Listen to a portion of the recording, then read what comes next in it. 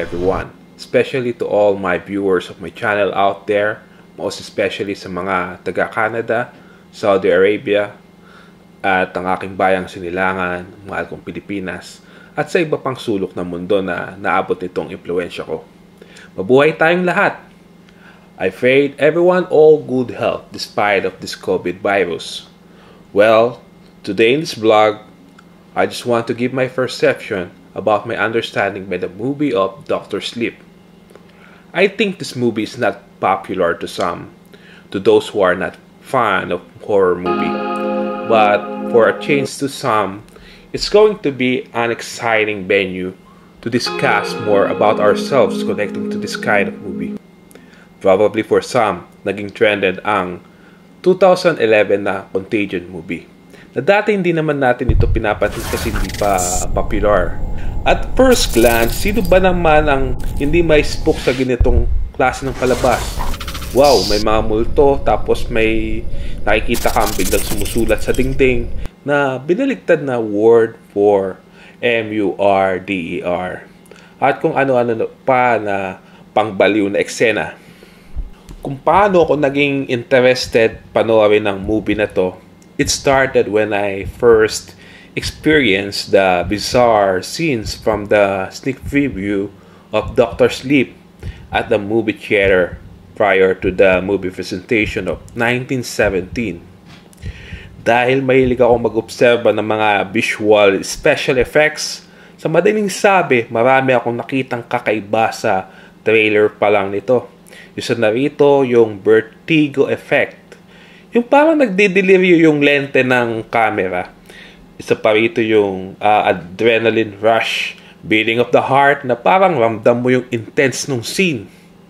Isa pa yung may mga familiar scene na young girl twin at sa corridor ng hotel rooms.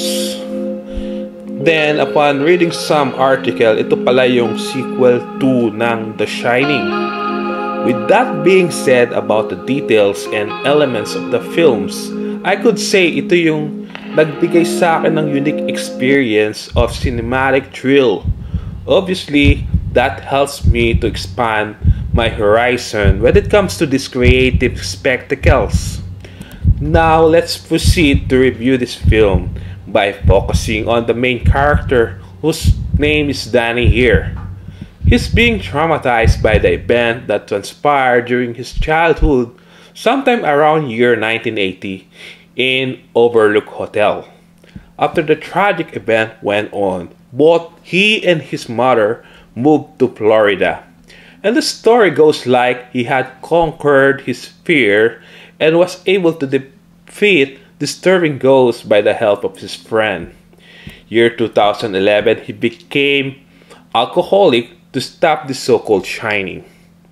He became penniless because of these vices and imprudent lifestyle. When he realized he has hit rock bottom, he moved to another town. He started afresh in his new job. He uses his shining to comfort terminally ill patients. And there he got his nickname, Dr. Sleep. Now we have seen him finally settled in his new turf, new environment, new places, new people to escape the past. Things turn differently when someone who was shining able to send a telepathic message to him asking for help. At first, he was reluctant and advised the girl for her to be safe.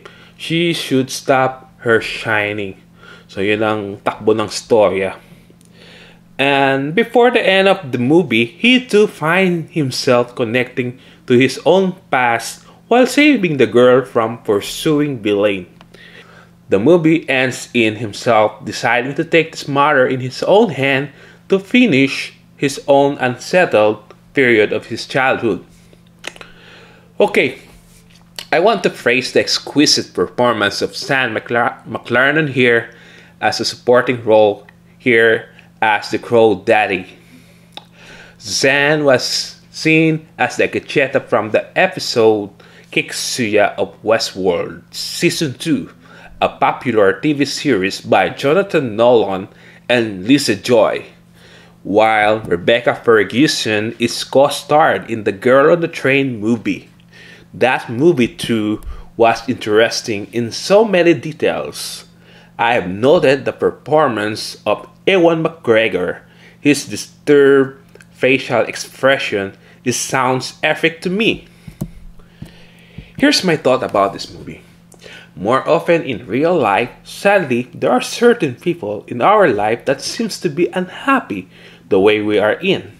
Unknowingly, they are trying to get under our skin, feeding us some negative thoughts, sipping your energy to feed whatever ego until you never know how long you can remain fighting on with your life. Alam natin ang storya ng palaka sa kawali.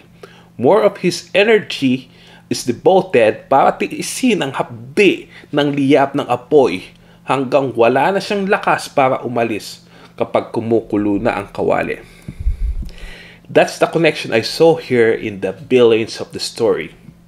Moral story here is, learn to say no when you mean to say no. Only say yes if you have means to say yes. That's the thing here. Bam! That's the way the cookie crumble. Next time, samahan niyo ulit ako for another vlog to hear another review or insights about anything na pwede nating buting-tingin, busisiin, at isa-isahin. Just type your comment about what's something about in your life na gusto mong balikan at correct. So yun, madami na akong nasabi. So, what I want you to do is hit your comment down below. Please do subscribe my channel, and I hope in my vlog I will see you later. Meanwhile, stay safe, stay indoor. Okay, see you later. See you then. Bye bye.